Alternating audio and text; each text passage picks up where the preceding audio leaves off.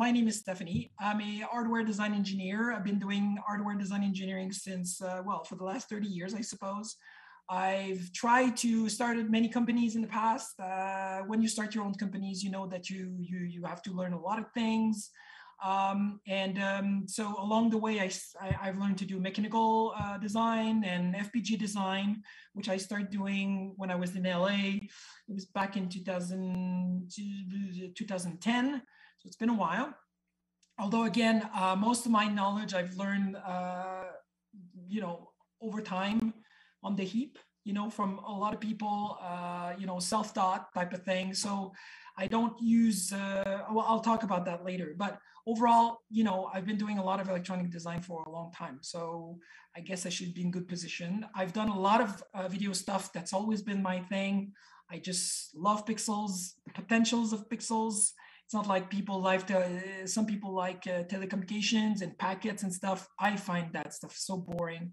So basically today, what I wanted to do is, in a nutshell, introduce you to the whole concept of the whole VGA stuff, which is really the first part will be about getting into the timings and the pixels and dot clocks and all the theory behind the creation of an image. And then we'll get, the second part will be into going into Quartus, which is the software I'm most used to, and it's pretty easy to use. I didn't create anything in advance, so we'll just create everything from scratch. So if it's something that might be good enough for people to start getting into the FPGA design, I'm going to do it in Verilog, which is really close to C. So it should make the idea of people getting into it might be a little bit easier. So we're just going to focus on creating the signals we need to drive the display. And then at the end, I will go back into explaining how you would implement the rest to interface to memory and then get pixels out for a video DAC or a DAC, whatever video DAC you have in mind. But at least you have the understanding, know how to go about the next step afterward, because I think within an hour we cannot go through everything. There's two possibilities I'm going to talk about at the end, which is really to implement the controller to drive some memory to do bitmap display or a text display, which are two very different ways to go about displaying information on the screen. Let's move on. So like I mentioned, the goals, just understanding how video works, the different parts we need. I'll go into Quartus a little bit. I'm going to surf over a lot of things. I'm going to talk about a lot of things. I'll try to put a lot of focus on things that are really important. Again, if there are questions at the end, please come back to me. Worst case, if you have more questions later and you're really interested to do it, then you could come on Discord, on the Phoenix Discord, and ask me questions directly to answer your problems or whatever. I'm more than willing to help people start doing Verilog and stuff like this. And usually when people get on board and doing it, then it becomes a lot easier over time. The challenge of FPGA usually is not to get started or to get stuff compiled. The challenge is then when you're starting having very dense devices and when you start dealing with clock domain crossing and stuff like this, which is really the bulk of what makes a good FPGA engineers. And after all this time, I'm still not even super comfortable doing all that kind of stuff, but I manage. You develop some techniques over time. But I was asking for people in the crowd, how many people are good or have touched FPGA. So maybe half or, 1/3 or whatever. Well, not 1/2, but anyway. So I just want to let people know that since I've learned everything on my own, I kind of developed my own technique or own ways to implement the code.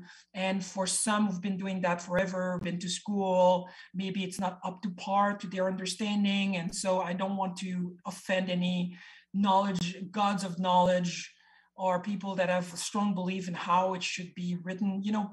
Software people tend to be like that sometimes, but even within the software software programmer realm, there's different technique or ways to write stuff. So let's not, worry ourselves with that kind of stuff. But I just wanted to say that in terms of writing Verilog, I'm doing it in a certain way. Might not be the perfect way, but I think it's better, it's easier to understand. And when it comes down to create a Verilog, not a create a Verilog, but create a core to drive a VGA screen, even in that case, there's many ways to do it. I'm going to do it a certain way, and it might be good, might be bad, but at least it works. And that's I think at the end of the day, that's what we want to do. And then we can make it better if we want, but the deal is really to make it work. I expect people to not be, for the people who have not done any FPGA, to not have done any, possibly not have any FPGA experience with Quartus or anything like this. So that's why I thought it would be a good idea to just, go from scratch.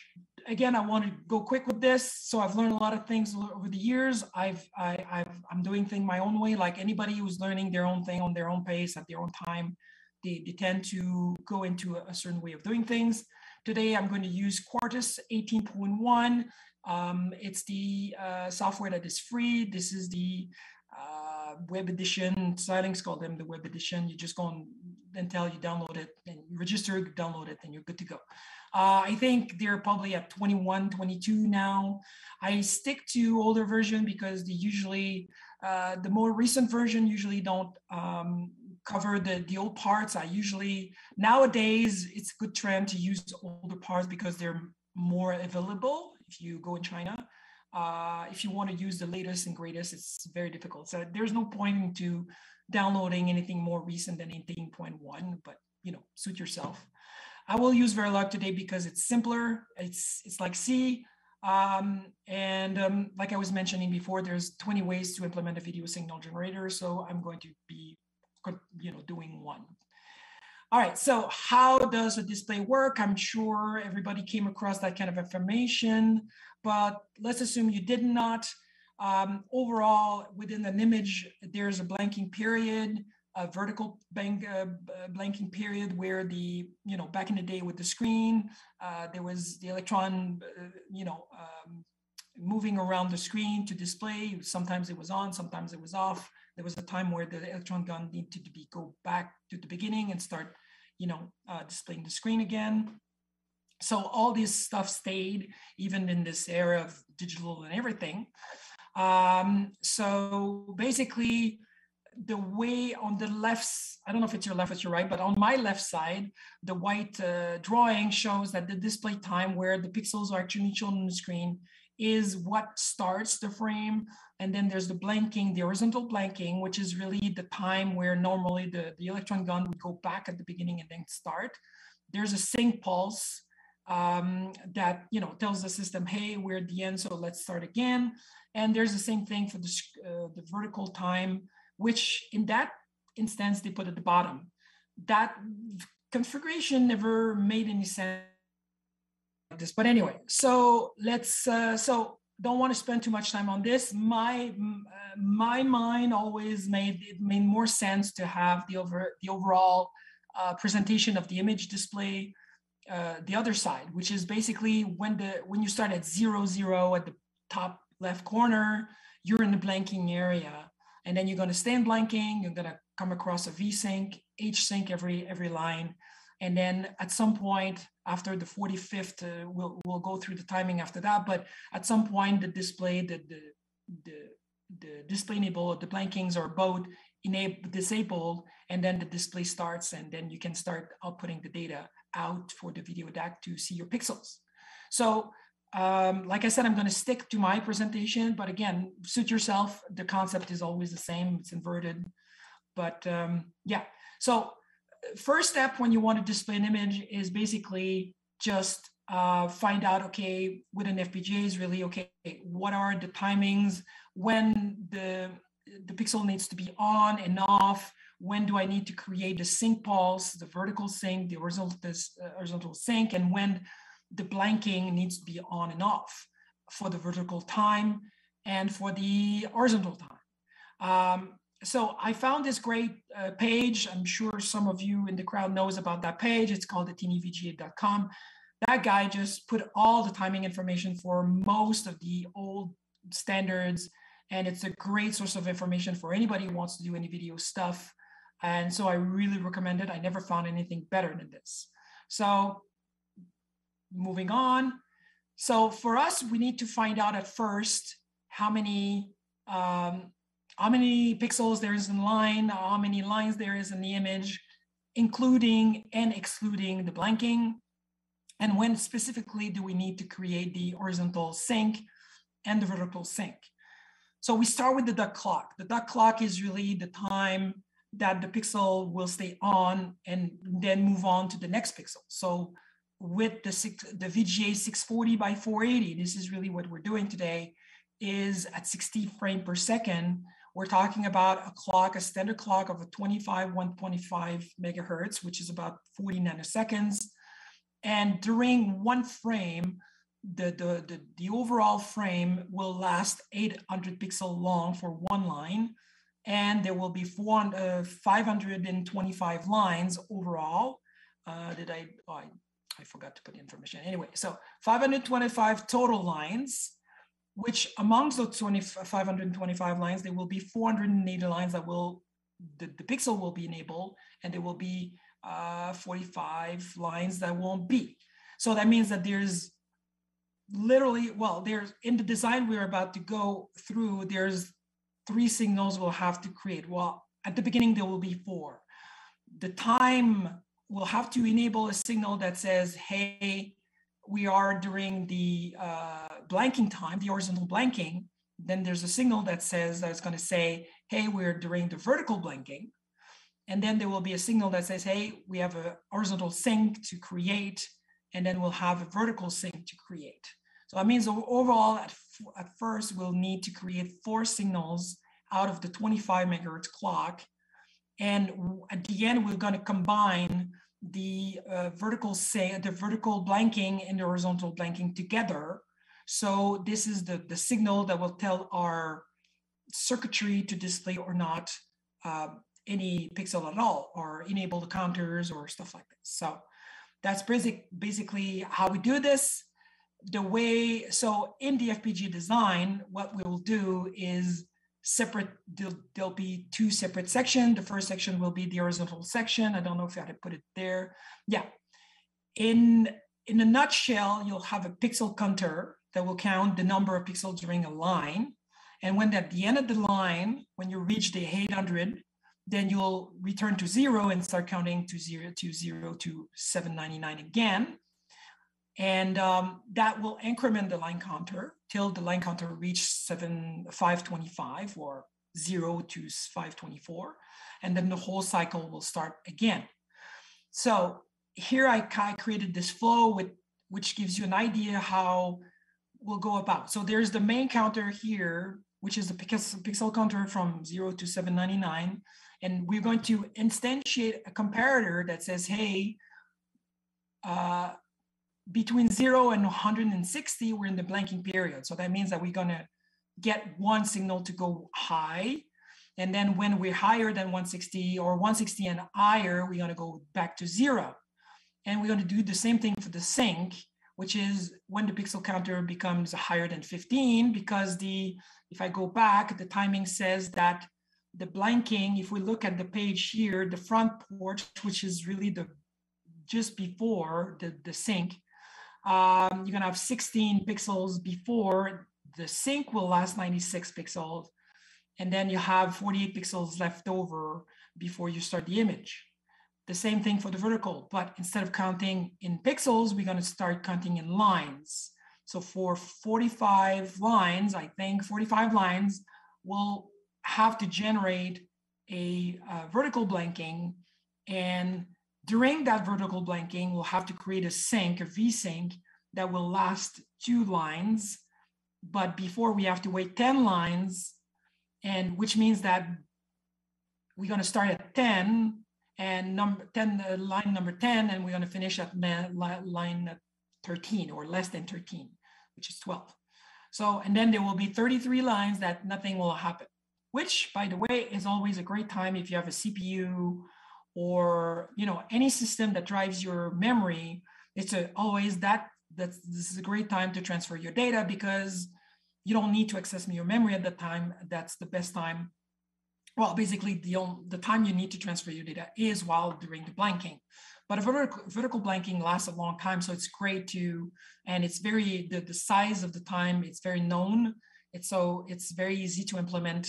I mean, the vertical horizontal blanking is known as well, but since it doesn't last that long, it's a little bit more tricky to manage when you have a lot of data to transfer. So personally, I usually use the vertical blanking and just transfer everything, and then I just wait for it to come back. But anyway, I'm digressing here. So to come back to the pixel counter, to create the sync. So like I said, so pixel will have to wait before the pixel counter reach the 16. All right, so pixel counter, I'm sure you're getting the pictures. On the other side, for the vertical sync, it's the same concept, but we're using lines, numbers instead of pixels. So same thing from 0 to 45. We're just going to make sure V-blanking is 1. And for the vertical sync, we're just going to monitor the line counter to be between 10 and 12. And when it's reached that point, then it gets to 1. All right. So at this point, we'll go through a microglossary for Verilog for references. So basically, when you're using Verilog, you need to create modules, which is a block of circuitry. And to start or to create modules, usually you describe the different types, which is 3 types: input, output, in and out in terms of direction. So these are the key words that we would use. We'll use them later. We want to express numbers.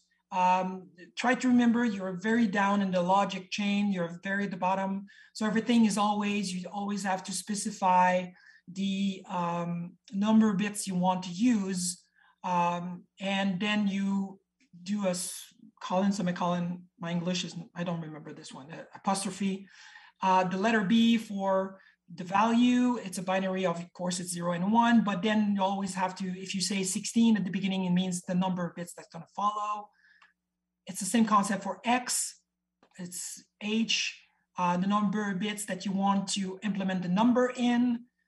It's more obvious it's more obvious or less obvious, I guess, with decimals. So for the numbers, same thing. So, with the decimals, in that case, for example, the 4 apostrophe D, it means I want to encode the number 11 in 4 bits.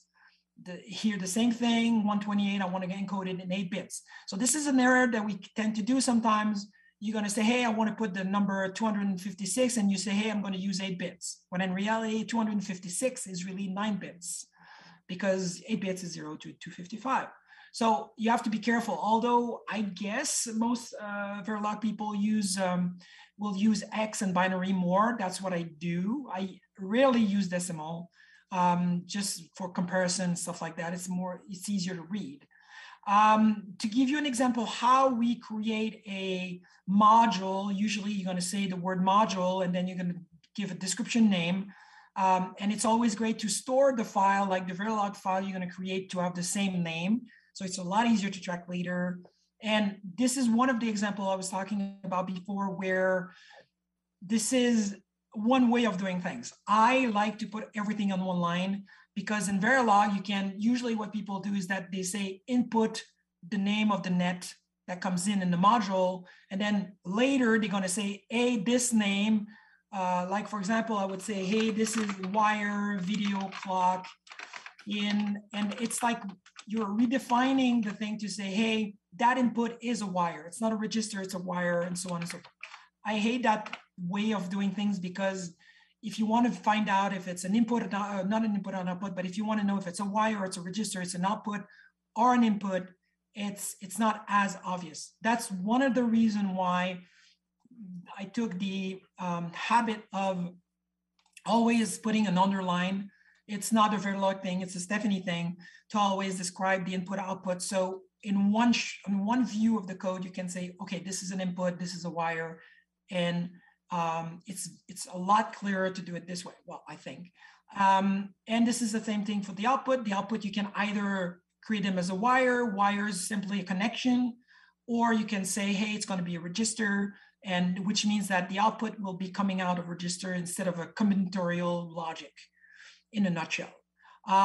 These are the amount of bits that you're going to carry for that specific value. It's a vector. You decide, okay, that vector, that signal, carry 4 signals with it. You can do it for outputs as well. So this is really how I do it. And that's why I'm making an accent on this, because this is really, I don't see that way of doing things very often. I adopted that way because, like I said, it's a lot easier, one read. I don't have to go back in the code and look it up and what is it. And it's when you're playing with other people's code, it tends to be very annoying. And so basically module, name of the module, parentheses, you describe all your signals in and out of the modules, then closing parentheses, semicolon, I guess, whatever. Then you write all your codes. That's what we're gonna do next. And then at the end you say end module and you save your file.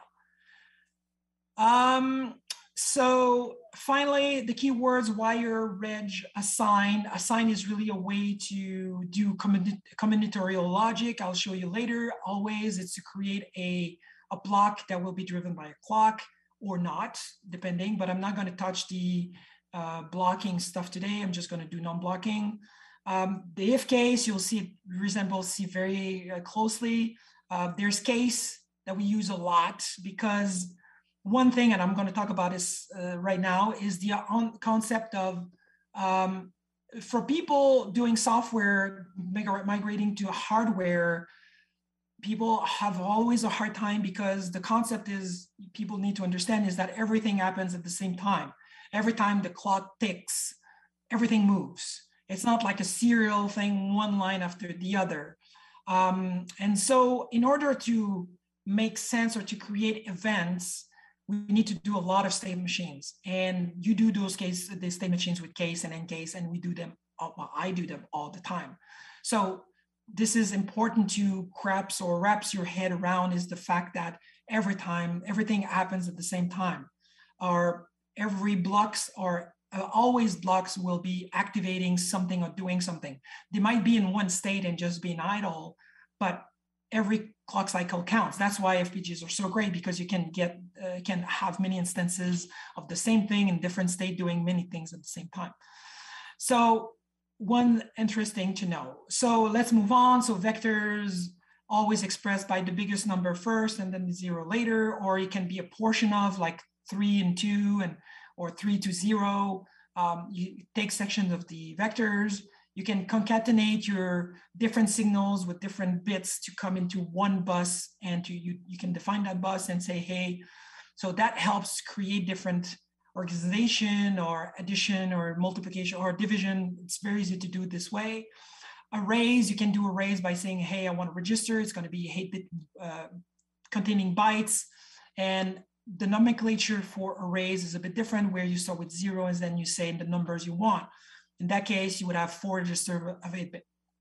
Probably not necessary today, but I thought I would mention it. So when you want to instantiate modules within another modules, you literally say the name of the module, and then you give a new name for the instance you want to create.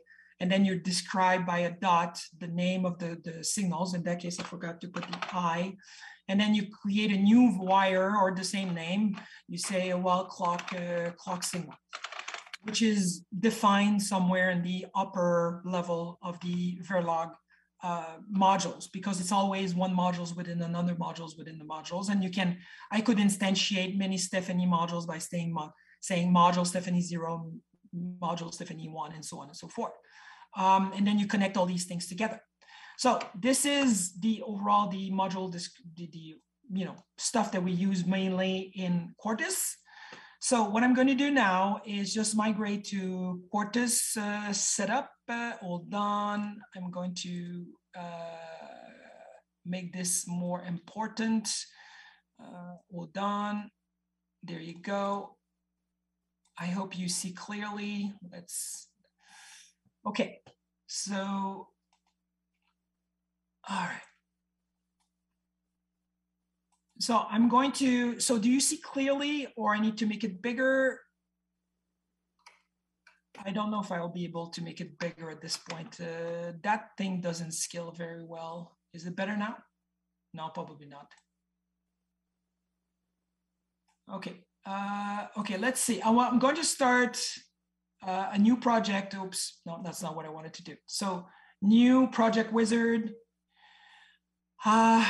It's not very easily scalable, although maybe I could scale the, okay, let's see if this works better. Okay,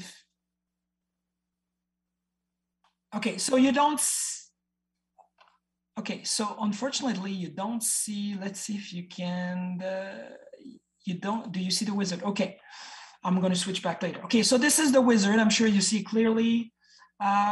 So with Quartus, that's the Prime Light Edition 18.1.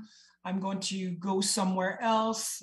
You know what? I'm going to stay there. I'm going to make it really simple. I'm going to install it FPGA.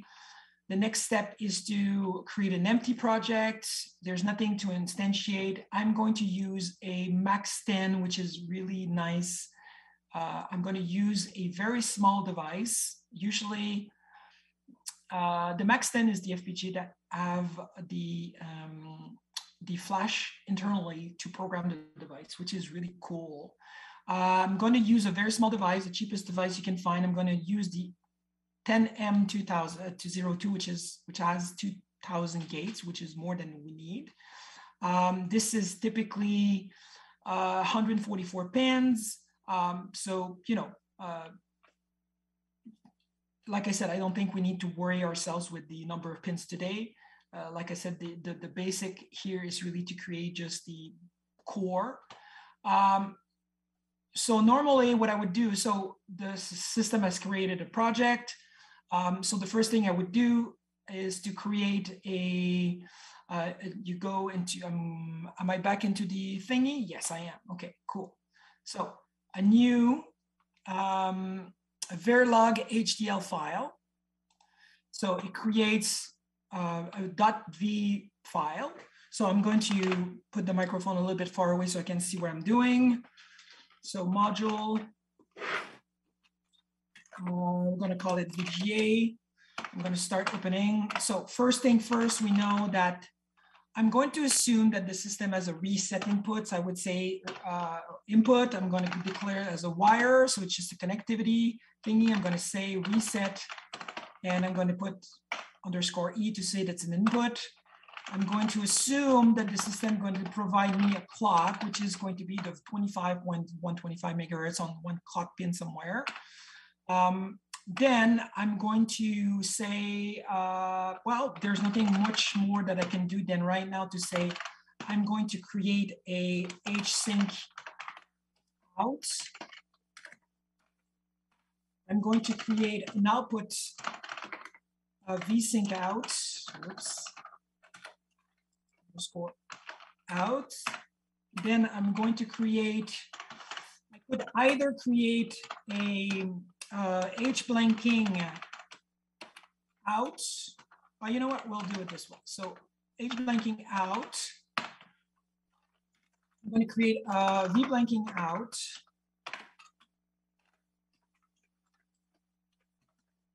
And a name that is used a lot with DACs and everything, it's DE for data enable.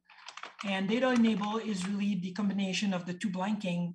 But if you would want to drive other part of the circuit with the blanking, this is something you'd like to have. The two separate signals can be very useful for other stuff later. Something else is also very useful is to get, and this is where I should have let a little bit more space. So I want to get the pixel counter out for other modules to share, because sometimes it's useful to, so actually I could define it as a register in that case. So I'm going to declare it as a register. So I'm declaring a register, it's going to be 12-bit register, and we're going to use it as a counter. So I'm going to say pixel counter, and I'm going to describe it as an out. I'm going to do the same for line counter, line count _O. And well, that's it for us, I guess. Since we don't have a lot of time, we're not going to do any memory interface, but like I said, that's a good start. Okay, let me see. Something I wanted to say is that we talked about the number of pixels during the line. So there's 800 pixels. So to round up to 2 exponent something, so the closest is 1024. So that's probably why I think it's 9 bits, 10 bits. I'm going to reduce it to 9. And we spoke about 512 lines, which is 525. So the closest is 1024. All right. So the first step is in order to create what we want is to create the counters. So we start with an always block, and this is the syntax. We're going to say that we want the block always to react when the positive edge of the clock will come in. So we're going to use the clock input here. Okay. The way the Verilog stuff begin, it's not accolades, it's a begin. It's always begin and end. You replace all the accolades with begin and an end. I'm going to implement a asynchronous reset because you could include into this parentheses other condition to be respected for the action of the always block to be executed. A lot of people do synchronous reset, which means that you would do something like that. I do asynchronous stuff. I don't know why it's in habit. No, the reset here, sorry. So you could do something like that, and then the always will be executing. So in that case, so these are the signals that you want the always block to activate. So there's other techniques, other ways to go about this, but this is very typical. So what I do is I say reset here. Whoops. All right, so reset my ASS. So begin, end, else, begin. This is very typical to start an always block. This is, you get used to it. You say, okay, I'm going to create the first counter. I'm going to say pixel when reset, say that it's going to be 10 bits. That's also a way I'm doing things. You don't have to put the separator, but I find it, it's more clear. So this is a non-blocking statement that says when you get a positive clock, when the clock is passed, the value will be stored in pixel count.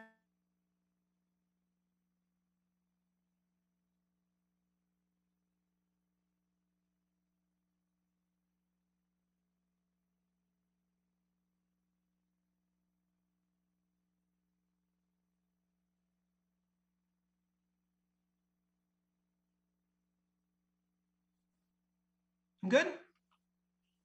Okay, thank you. So it's when you're doing, it's called a blocking or non-blocking. I always mix them both, but anyway, which means that every time when you use this way of expressing the assignment, it's always happening 1 clock later. Okay, so if positive clock happens, it's going to be effective the next clock. Okay, so keep that in mind. It's very important. So it's literally like a value will be transferred after the clock has passed. So you can assume that the clock that follows, the value has been assigned. All right, so so what we can do is say pixel clock, if pixel clock is smaller than, let's say we're going to do the 800. So we say the value D800, which means that we have posted the value 810 bits to make it equal with the pixel counter. If it's smaller, you say, I'm going to put a begin here, and you're going to say pixel count.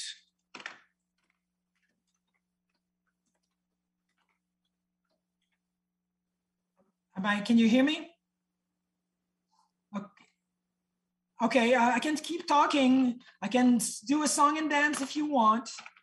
So, yeah, sure. Okay, so basically, okay, great. I'm sorry. Okay, is it clearer now?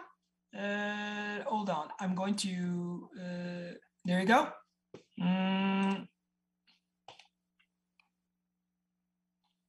Okay, well, cry every time that happens because I don't notice it. So you're my monitor. Okay, so to recap, so what I do here is the always blocks, every time there's a clock happening, the block gets executed, okay? The reset is 0. That means that I'm in this part of this if statement. And if pixel count is smaller than 800, then I'm going to increment it by 1. Okay, so the counter is 10-bit wide. I'm just going to get 1 plus 1 plus 1 plus 1. But if it gets to 799, which means that it gets to the point where the counter exceeds the if statement, I'm going to say, okay, reassign the counter back to 0. Okay, so this is as easy as it can get to create a counter with Verilog. It's very straightforward. And we're going to do the same thing for the line counter. So basically, this is the pixel counter. Okay, I'm going to separate the always block. You can have 1,000 always block if you want. But in that case, what I'm going to do is use line counter, line counter, line counter, line counter. I'm sure, do you see it clearly? I hope you are. Let me see if I can go away. There you go. Okay, so same thing, but we're going to change the value here, 525. So I'm not sure if what I'm going to do is perfect and it's going to work, but it's a way of doing it. And there's always time afterward for people to try and to debug it. I could put, so because right now we have created, actually I did something wrong. Because now I'm assuming that every clock cycle, the line counter will increment, which is not true. In reality, it's a big boo-boo I just did. Okay, so let's fix that. You know, I just drank my own Kool-Aid. So what I'm going to do is bring this here, which means that every time, okay, hold on, am I doing this right? Yes, okay. I'm going to recap everything. So these are nestled, I think this is the word to use, counters. So what I do is I count pixels to 800, and when I reach 800, I go back, I go in this section here of the bottom section of the if statement. Let's see if I didn't forget anything. Yes, I forgot here. Begin. And this is the begin. This is, I think it's okay now. Okay, so I'm going to put back, I'm going to reset the pixel count back to 0, but then I'm going to increment line count by 1 till I reach the count of 525, and then I'm going to go back to 0 and the whole thing start over again. So nestled, you know, counters, 2 counters, but one is predicated on the ending results or reaching the value of the first one, and so on and so forth. That should work. Now what we have to do is, first of all, we need to create the condition, or we need to generate the H-sync signal. By the way, depending on the resolution you're using, if you want to go faster, there's the polarity of the sync that changes. So something you can invert later, but I'm just letting you know that vertical sync and horizontal syncs for monitors are not always activated by one value or, you know, high value or something. So what we want to do is say, hey, I want to create the H-sync. What I'm going to do is say, I want to create an H-sync every time the pixel counter is, so this is really combinatorial logic. And what we would do is say pixel logic is equal to, or like an if statement. So pixel counter will be, I don't remember the value. Can somebody tell me the values? Okay, it was like, okay, hold on. I'm going to go back to check my pixel, my information here. My presentation. Okay, so I said, okay, 160, and it lasts 15 to 112. Okay, so bigger than 15, so 10 be 15. So this is the first condition. And you want it to end like any if statement in C. and you say smaller than, I said, 112. So 10-bit wide count value with the value 112. And you can put parentheses here to complete everything just for the sake of better understanding. And you use a interrogation mark. It's like a if. Do you have that in C? I think you do. And you say, you could leave it that way, but for clarity, what I usually do, I write down also the values of what it should be. So when this is true, this value is assigned to hsync. And when this is not true, this is the value that is assigned to hsync. But normally, since it's like a condition, it's implied that if this is true, hsync would be 1, and if it's not, then it would be 0. But like I said, I put everything for clarity because your brain doesn't have to think. Your brain is already busy doing something else, so you don't want to bother yourself with that kind of stuff. So hsync, so basically all the signals are creating the same way. I just used the line counter and the line counter here. And I go back to my value. It's supposed to be 9 and 13. So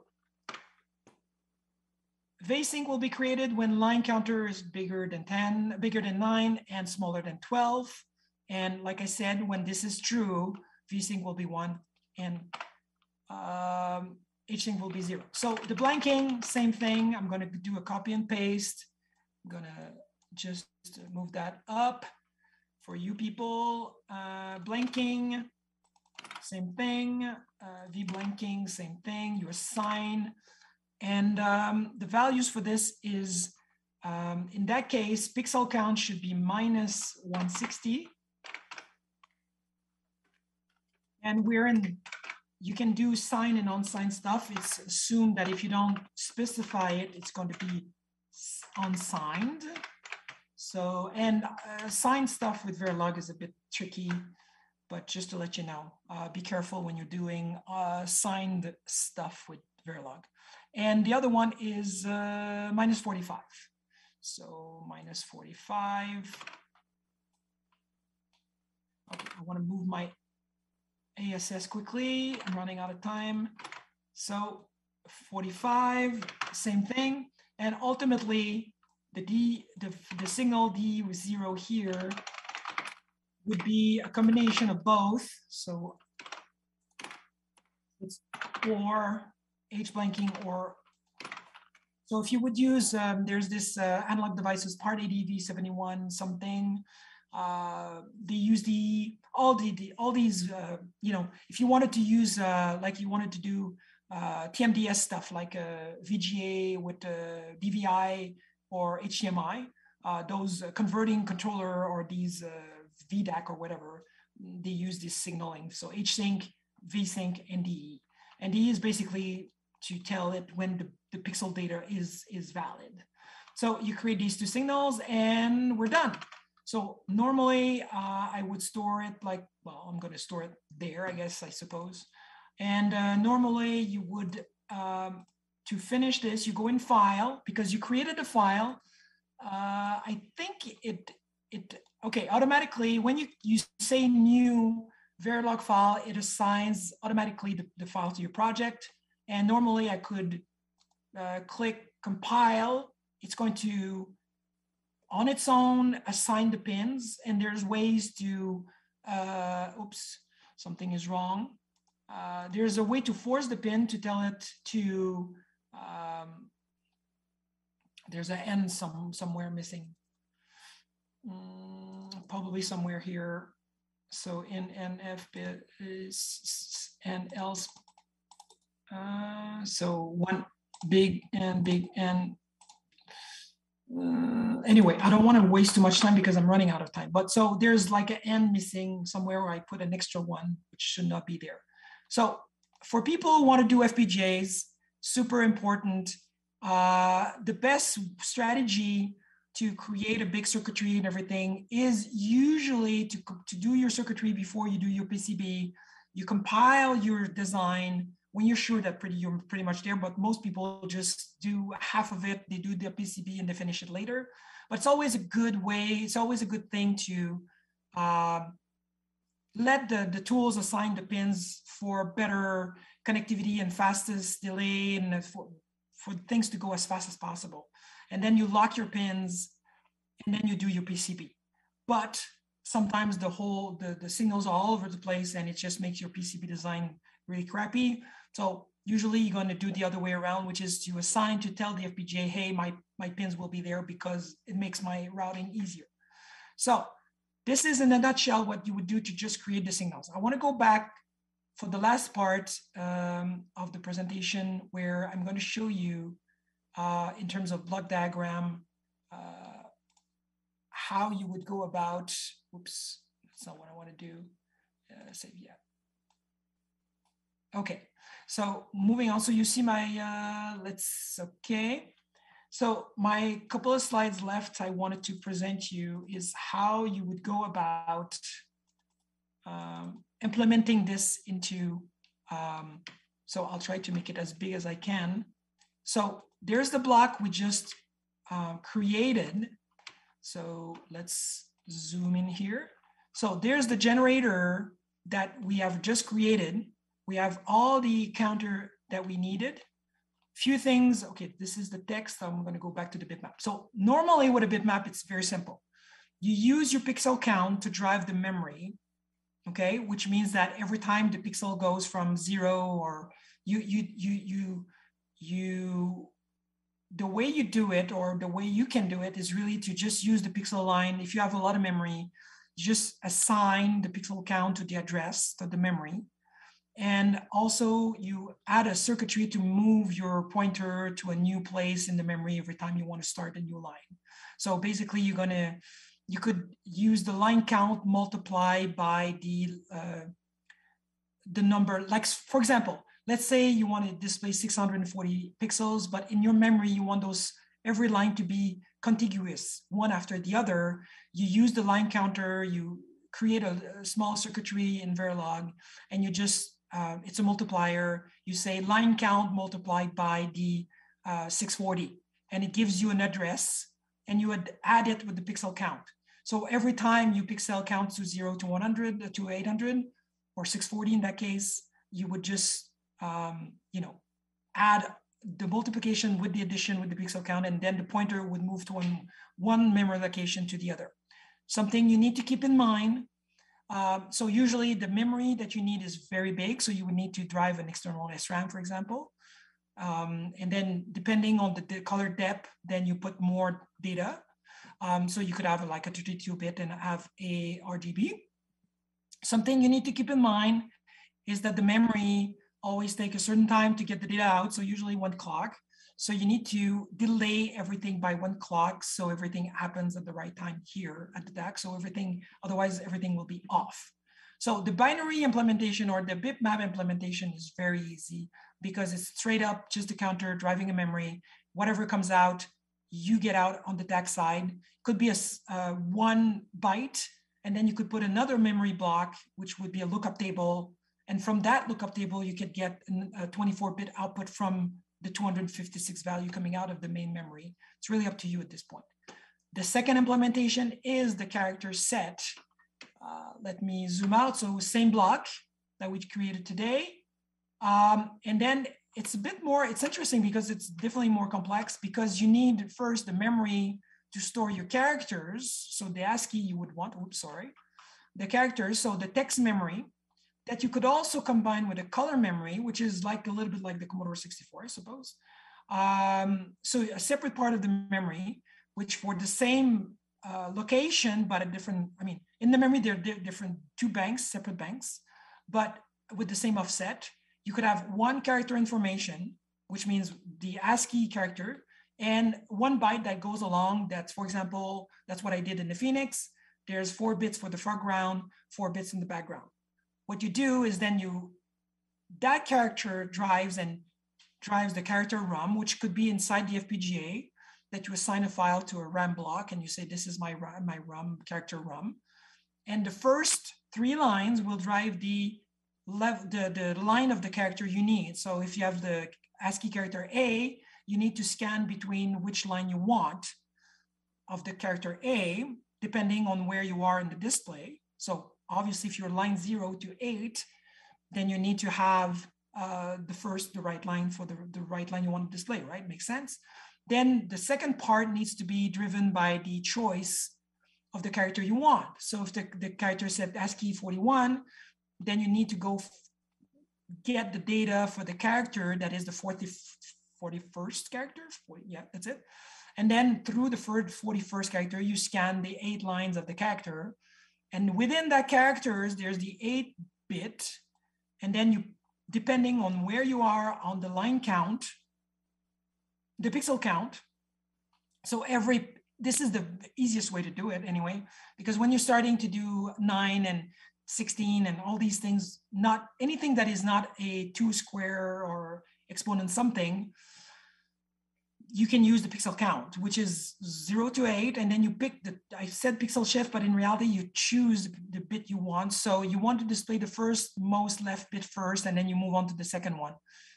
And so that bit value tells you, is it a background pixel or it's a foreground pixel? So basically, are we displaying a pixel from the letter A or not? And then can control the switch here that decide, is it the foreground color I want or the background color? And then you have these value can be RGBA, and then you go out to your VDAC. That circuitry takes a little bit more time, so you need to delay those H-sync, D-sync, and DE accordingly for the DDAC. So ultimately, when the first pixel comes after the blanking is over with, everything needs to be perfectly synchronized perfectly for it to be seen. Mostly the DE signals is the most important. If the H-sync and V-syncs are offsetted, sometimes it's okay. Monitors are not that very picky about this. So that's basically it. So I'm 2 minutes away from being done. But yeah, that's overall how you go about creating a VGA or any other resolution, just changing the size of the counter, and depending on the pixels, the line, and so on and so forth, and the polarity of the H-sync and V-sync. So that's it for me. Do we have any question at this point?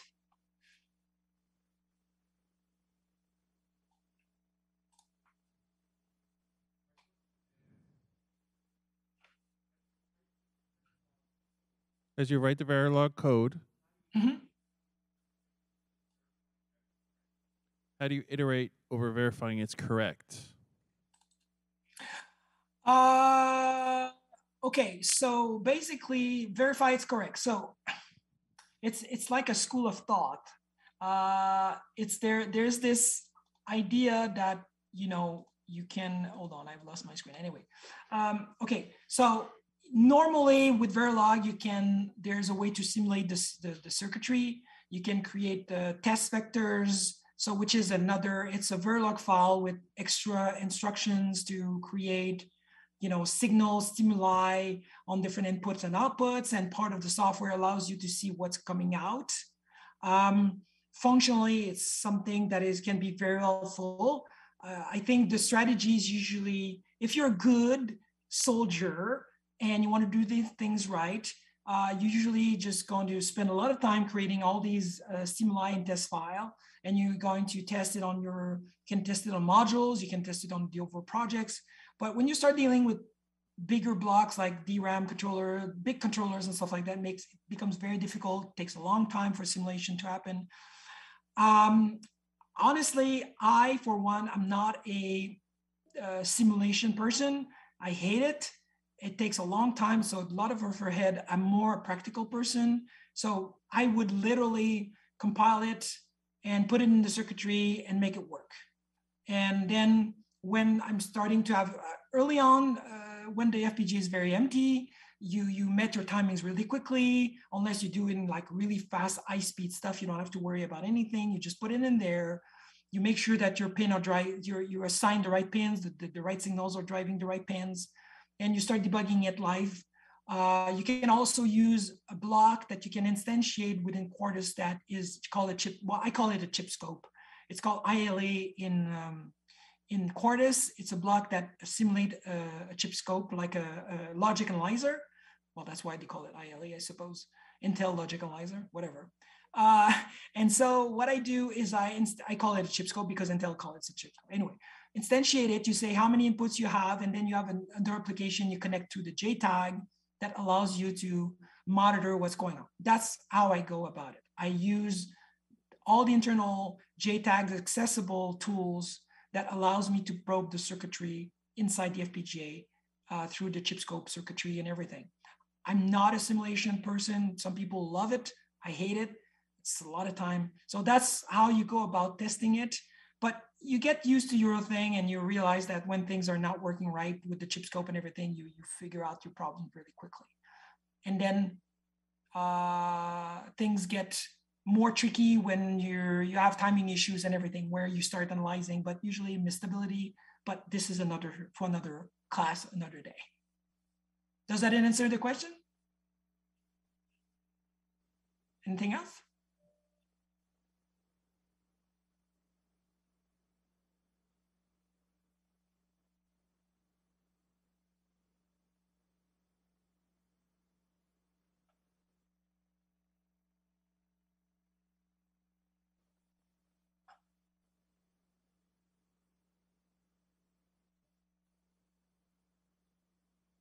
Oh, every time you compile, like for example, we have 2000 gates. Well, I'm calling them gates, but it's LE logic element. But anyway, if it's always been this thing with Xilinx and Intel, it's never been really precise. But anyway, to answer the question is that at the end of the compile, there's always a statistic page at the end. So it tells you how many resources you've used, how many block RAM you've used, how many PLL you've used in the device, everything. It tells you everything. You have a summary at the end, so it creates a page with summary, and there's other documents that gives you all the rundowns of what happened and what they're using and when and how. So it's pretty precise. But if you manage to get your part full, by the way, a good rule of thumb for anybody doing FPGA design, don't exceed like 70, 80%. Anyway, if you go higher than that of utilization, you start having a lot of issues and timing and stuff like this. It takes a long time. So it's one of those things that you can never reach 100% of usage, but yeah. So take a bigger part and make your life easy. Does that answer the question?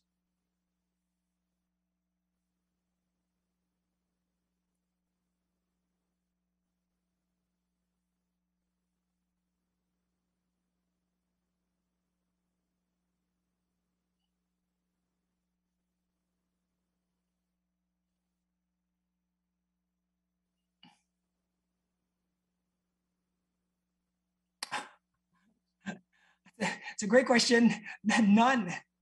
The Cyclone 10 is in reality a Cyclone 4 with a smaller geometry of fabrication.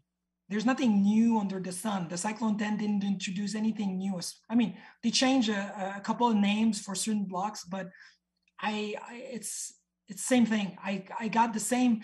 Actually, this week I was debugging stuff and I compiled both, and I end up having the same exact results.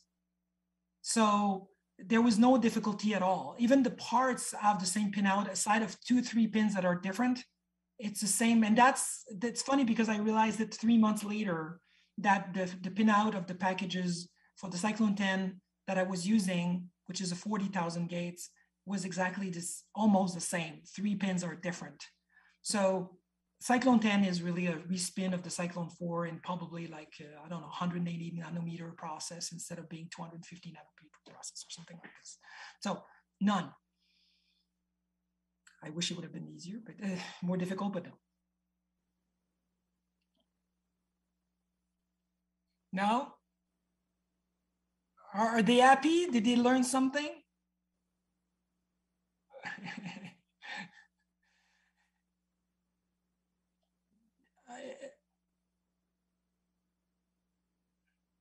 So ask people again, who is going to start doing FPGA design now?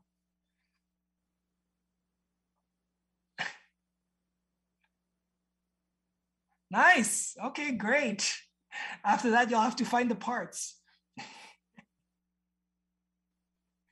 Well, buy an eval board. They've already been made, so they're easy to find. All right. I'm glad if I got a bunch of new disciple in the group of FPGA designers.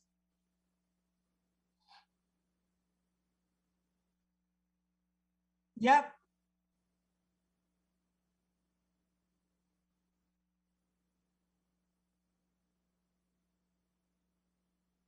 No, Sunday. Yes, the big reveal. And yes, thank you. Well, the next talk will be two parts. The next talk will be a bit of a repeat what I did at VCS West, which is really the process of designing a product from scratch and the hurdle and the pain and suffering that one needs to endure to actually make it happen, which is part of my suffering. So I'm sharing the suffering because I figured out over the years that some people kind of brush off the idea, oh, it's easy to make, and they complain. And I'm trying to share the pain with everybody. But also it's going to be the moment I'm going to unveil, because I've been designing this keyboard version of the Phoenix with a 68040, the A2560K, and I'm finally going to be unveiling to the world. And it's going to start, I'm going to do it at this moment, at the end of the presentation. So that's why I'm really grateful that you gave me like 30 more minutes. And that's what I'm going to talk about and show. And I'm really thankful. Thank you very much to everybody for assisting. I really appreciate it. And Jeffrey, I'll see you on Sunday.